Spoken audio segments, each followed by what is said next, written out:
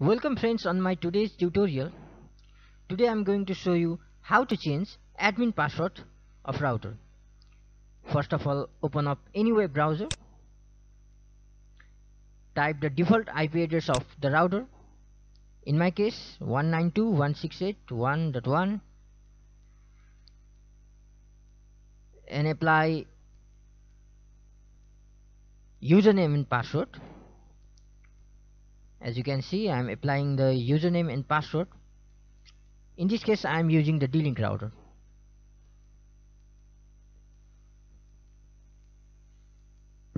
After login, click on the Management tab, Access Control and User Management. There you can see the current user, and you need to type the current password and new password.